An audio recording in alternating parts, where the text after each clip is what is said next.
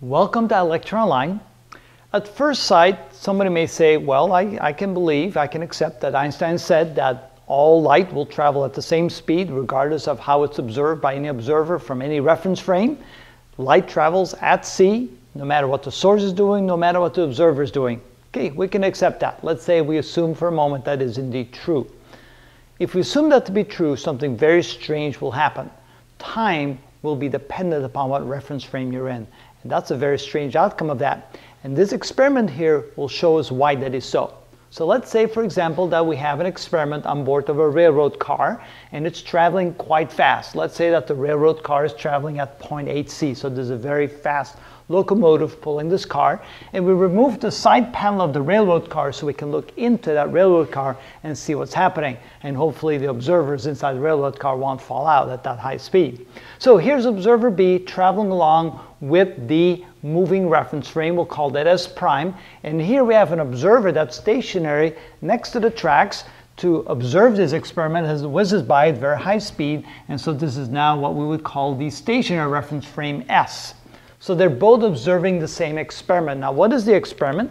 Well, the experiment is having a source, a light source, beam of light towards the ceiling where there's a mirror. It will bounce off the mirror. It will come back down. It will come back down and hit a detector. And both observer B and observer A have a stopwatch in their hand, and they're watching this experiment. So as soon as the light leaves, both observers click their stopwatch.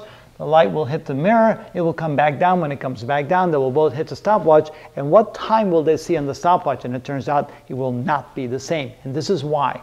First of all, we can use the equation that distance equals velocity times time, which means that time equals distance divided by velocity, which means that the amount of time that observer B observes is the time that it took for the light to go from there to there and back. So the distance traveled, if we assume that h is the height of the car, so h is the total distance in one direction, then we can say that the time as measured by B is equal to the path traveled by the light, which is 2 times h, because it has to go up and has to come back down. And then we divide that by the velocity at which the light travels. And of course, according to Einstein, every observer sees the light traveling at c. So that would be the time as measured by B.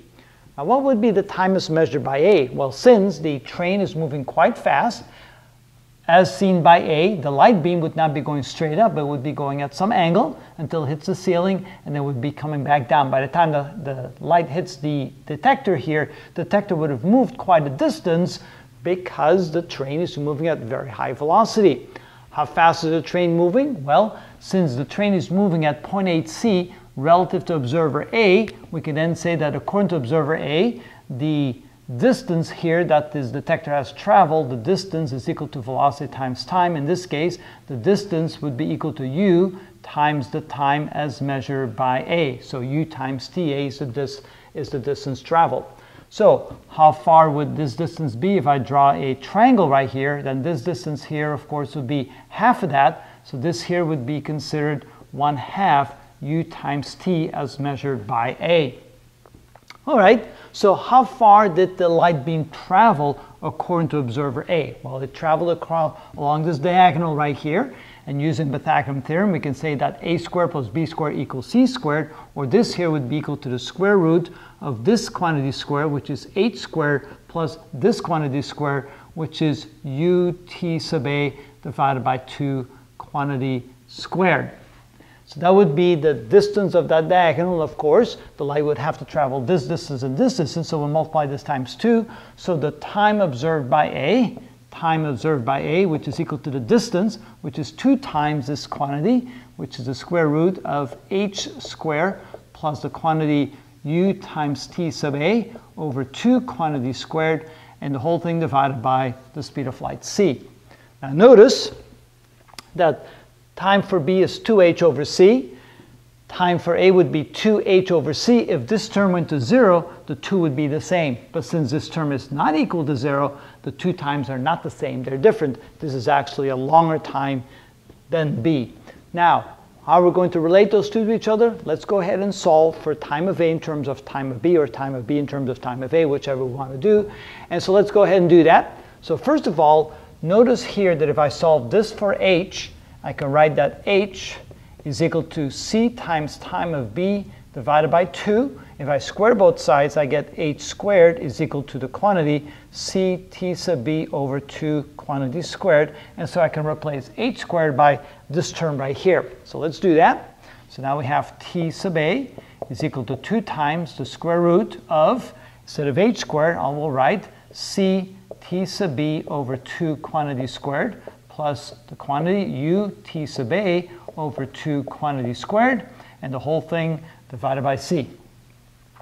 All right, first of all, I think I can make some adjustment right away, some simplification, because I can factor out a 1 over 2 squared, that would be 1 over 4, and of course I take the square root, that would be 1 over 2, and then the 2's would cancel out, so I can say that t sub a is equal to 2 times the square root of 1 over 2 squared, which is 4, times, and I'm going to put a bracket here, that would be c t sub b quantity squared plus u t sub a quantity squared, and the whole thing divided by c, and then you can say that this and this will cancel.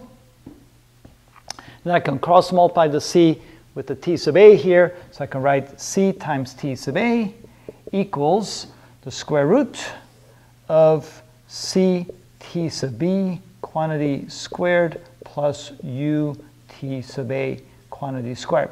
So now I have to solve this for t sub a in terms of t sub b, or t sub b in terms of t sub a. We'll see how it comes out.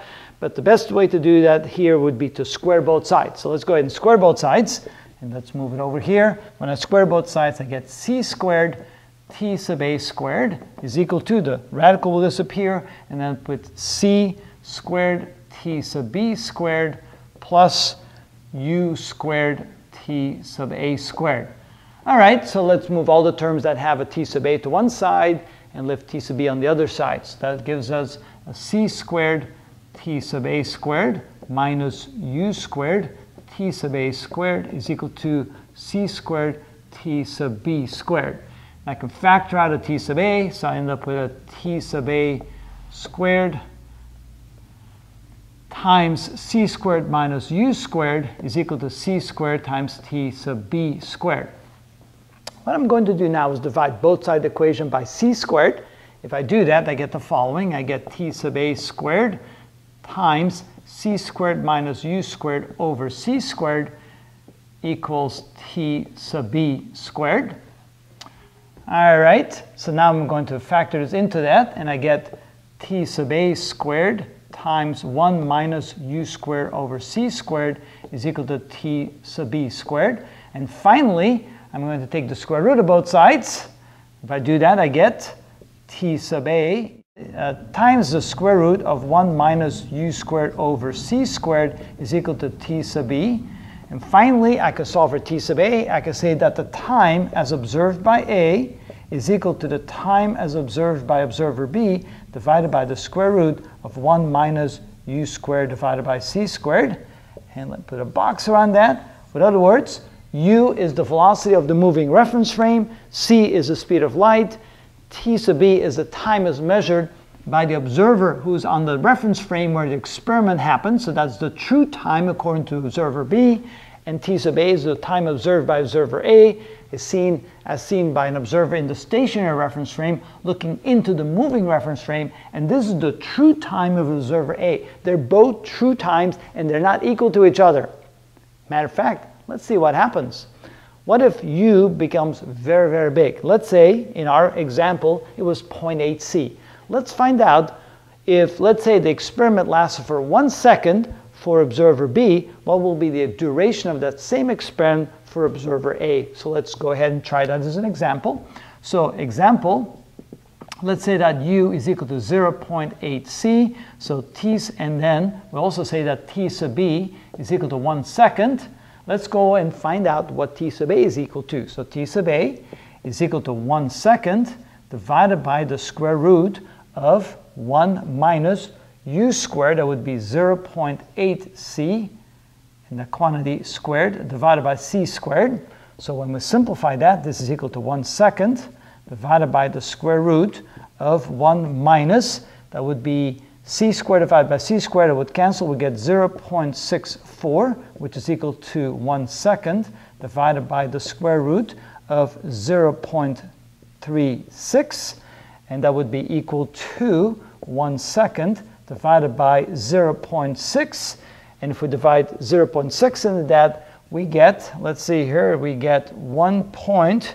That would be, should have brought my calculator, but without a calculator, see how far I can get. So that would be 1 divided by 0.6. That would be 1, 0.6.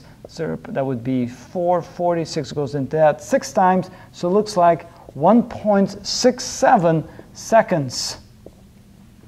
Wow. That's quite a difference. So observer B will measure that to be 1 second. Observer A will measure that to be 1.67 seconds.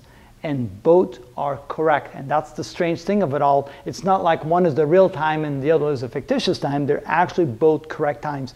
Both observers will absolutely measure the correct time, but it will be different. And that's the whole reason why this is so, is because the assumption, and now the postulate of Einstein, which we now know to be true, is that all observers see light moving at the speed of light, regardless of what the source is doing and regardless of what the observers are doing. And that's the outcome of that. Time is relative in special relativity, and time is relative when things move at very high speeds. And that's how it's done.